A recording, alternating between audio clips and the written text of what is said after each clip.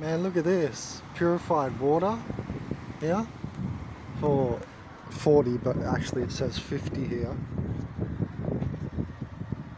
But I was just thinking, like, holy shit, like how much you can live really good here now. They didn't have this when I was here 5 years ago. Like, they had at the service stations. Some of the this is just at like a shopping centre. I'm here at Kawana Shopping Centre, which is near the marina I'm living on now. And I was just thinking about, like, even if I had to go homeless here in Australia, I can shower at the beach, swim in the ocean and be clean as. It's not going to be an ounce of dirt left on me after you go in the ocean and then shower at the beach. And you drink purified water now. Like, when I was here 5 years ago, like before I went to South America, there was things at the service station where you could get the water thing, but like that looks way better. You know what I mean? Like, I don't know, they had those osmosis machines, but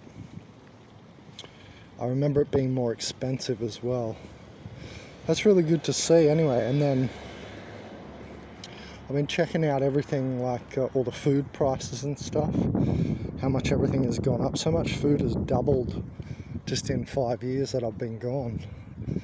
But there was like a food garden over here, like someone started like a little community food garden. They say don't pick it, but ultimately you could just walk in there and like eat it to save your life.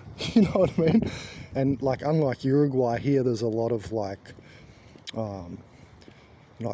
plants that you can eat in the streets, like edibles, even just like on the side of the roads. And not as much here on Sunshine Coast, but when I was living down there at Gold Coast, you remember I made all those videos on food foraging, the first videos in the $30 Bandit food plant teaching playlist.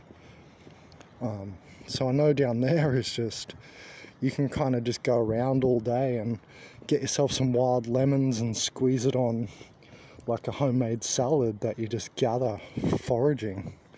You know what I mean? So things here are like progressing to a point that you could actually like live better homeless here in Australia than you could with money in a house in Uruguay. It's crazy, because like the amount of food that I can get here. You're going to see another video, one Australian drink is superior to an entire country, Uruguay, because this kefir has 13 cultures in it. And all in the whole country of Uruguay, you couldn't get that. You couldn't even get 6 cultures probably.